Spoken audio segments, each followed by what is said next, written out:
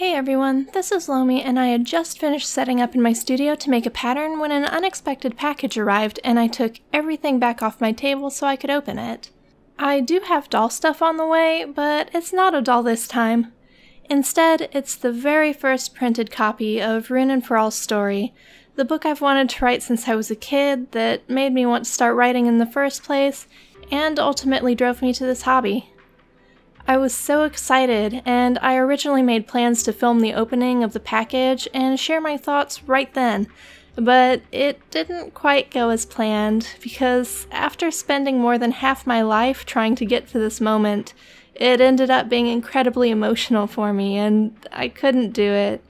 There's too much to unpack in a single moment like that, when the one thing that's always kept you going and inspired you to create is finally becoming real. In the end, I couldn't think of anything to say, so I decided that wasn't going to happen after all, so it was best for me to put it away for a bit and focus on what I'd originally planned to do. But for anyone who wants to see, I'll share a peek at the print proof at the end of this video. So in today's project, I'm working on an outfit for all of my mage characters. In my story world, the mages of Kerban Temple wear a uniform, which is a simple robe made in the colors that signify their rank. I have 3 dolls who will wear these robes, so I figured it was time to actually start making them. Today, I'll sort of walk you through the process behind all the patterns I share. When I create a pattern, I usually start by doing a simple sketch of what I want the outfit to look like. Sometimes I base it on character artwork I've done, but most of the time they're just really ugly sketches that let me get a general gist of what I want so I can break it down into pieces. I've drawn the robes a couple times before, so I know what I want them to look like, but I hadn't put thought into how I'd make them before.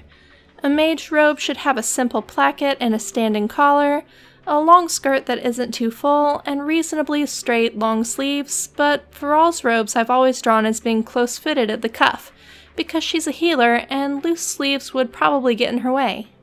I do a rough breakdown of what pieces I know I'll need. The front and back can be 1 piece each, the sleeve is easy, as is the placket and standing collar. For Firal, I'll plan to make a separate cuff that will actually button on over the sleeve of the robe to hold the loose sleeve in place, because that makes the most sense for how she would have customized something that was standard issue for all mages. Sometimes after I do my sketches, I check to see if I've already drawn something that could be modified to work. Since all patterns are based on the same building blocks, I usually have something to use as a starting point. In this instance, the pattern idea is really similar to the kurta I made for my SID guy Arios. I print a copy of that pattern resized to fit my girl dolls, and then I'll make some modifications. The collar and placket don't need much work, but I'll have to change the front and back and make the sleeves longer to fit properly. I trace the existing pattern pieces onto a sheet of craft paper because it's what I have handy, then I make my adjustments there. If you want more information about resizing patterns or altering them to make new patterns, I already have videos about that, and I'll put links in the video description. And I also have instructional videos on how to make a few basic patterns based on doll measurements, so I'll link to those too so that you have a starting point of your own. I took measurements from my dolls before I started, so I know how long I need these to be. I keep those measurements handy as I work.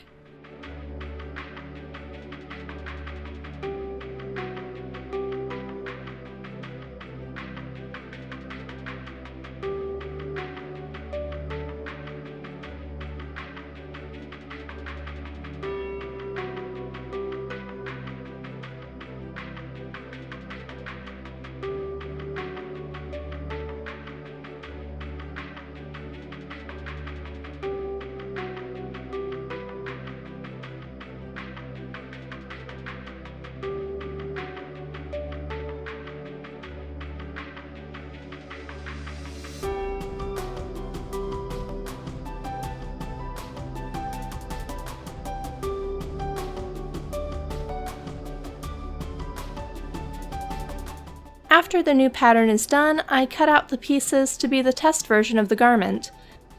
I keep a lot of scrap material from things like old bed sheets and cast-off t-shirts to use for this step, but today I'm using the last of some yellow cotton I had because if it turns out well enough to be used, it can be Kit's robe when I get around to casting her head back.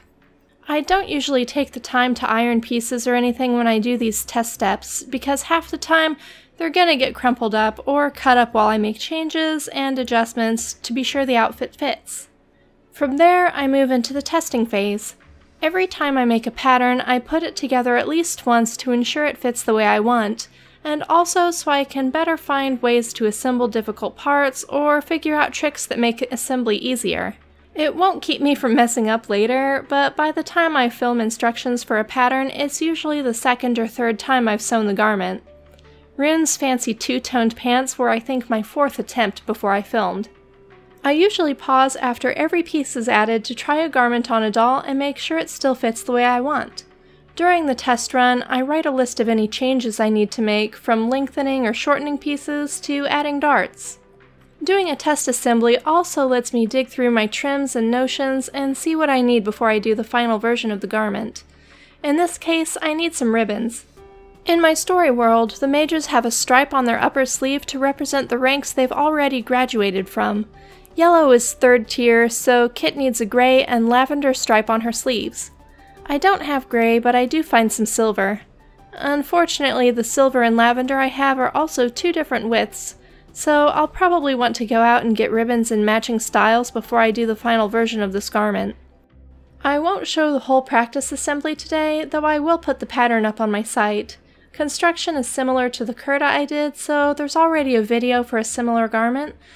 But if you want to see me put together instructions for this specific pattern, let me know in the comments and I can probably fit it in since I still have to make Firal's robes with this pattern. If you've watched my channel with any sort of regularity, you've probably noticed that I tend to favor more simple designs in my doll clothing.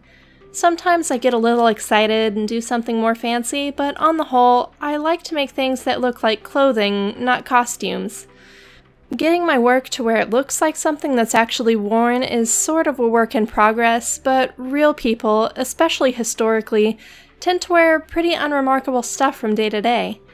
When we see clothing we associate with specific cultures, it's usually ceremonial or things specifically made for special occasions. Everyday clothing is pretty sometimes, but most of the time I just wear jeans and a t-shirt because it's comfortable and easy. There are few things less fun than high-maintenance laundry, so I like to make everyday kind of clothes. Fortunately, with this pattern, things work out pretty well on the first try, and I won't need to make any major adjustments. Probably because I already refined the kurta pattern I started from. I'll have to iron this before it can be used, but right now it's time to move on to creating a digital, printable version of this pattern. I head down to my computer desk with the pattern pieces. You can see I've been working on proofreading that copy of my book. We'll look inside a bit later. I grab a few pencils and some sheets of regular printer paper and start copying the pattern. This is pretty easy, just tracing pieces onto the paper one at a time. The hardest part is the really large or long pieces, like the front and back, that don't fit on a single sheet of paper. I have to break these up into several tracings to create something that can be printed, cut out, and taped back together. You can see my initial tracing is really simple with big open gaps. Sometimes I'm able to complete the pattern with a pen or marker on paper, but I do that less now and spend more time creating the finished version of the pattern digitally.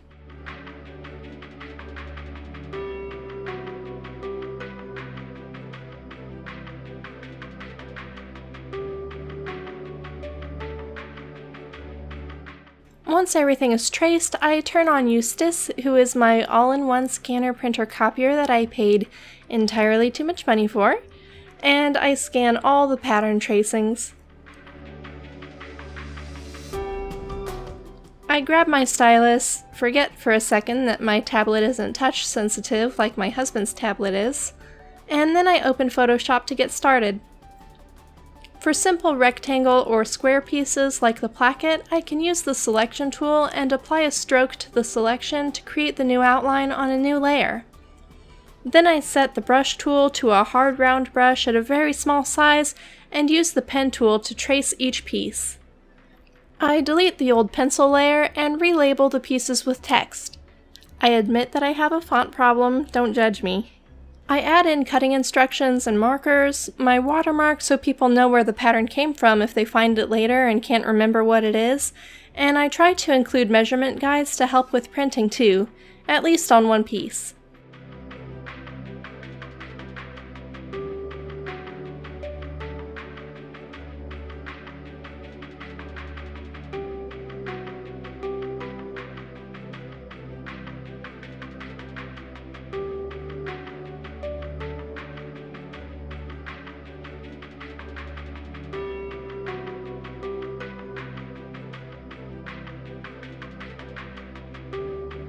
For the pieces that need to be taped together, I use a dashed line brush to mark where everything needs to be connected.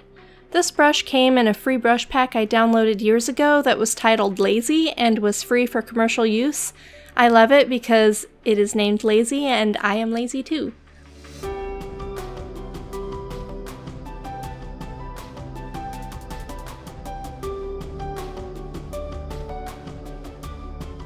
Once I finish tracing all the pattern pieces, I combine the images into a single PDF using Acrobat. I use a lot of Adobe software. I can't afford a subscription for CC these days, but this legacy license for CS 5.5 is more than adequate for my needs. At this point, my pattern's done, and I usually make them available for my patrons in the same sitting. With my afternoon's work done, now I can finally open up that book and share a look inside.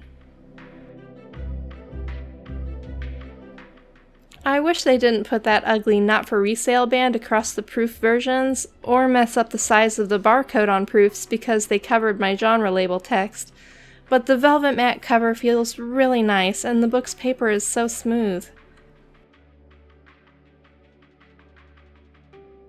I started the interior formatting with a program called Vellum, but I wasn't completely satisfied, so I made refinements using Adobe Illustrator and InDesign. The map printed beautifully thanks to those changes, so I'm really glad I took the time to do it. For those who are squinting, the book's dedication says "For the Posse," which is something my friend Breezy started calling the small support group I've had along the way, particularly her and our friend Michelle. They've been around since I've started this project and have encouraged me every step of the way while refusing to let me give up. And then there's the first chapter. The emblem at the head of each chapter is the symbol on Firal's necklace, and while I'm going to make a little adjustment to it to be sure it prints as nicely as I can make it, overall I think this has turned out really well, and I can't wait for this book's release at the end of March. I'll put a link to the pre-order for the Kindle version in the video description, but if you're interested in print copies of this story I've spent my life creating, I'll be working out the logistics for a pre-order hopefully in the next week. That's all for today, though. Thanks for watching. Bye.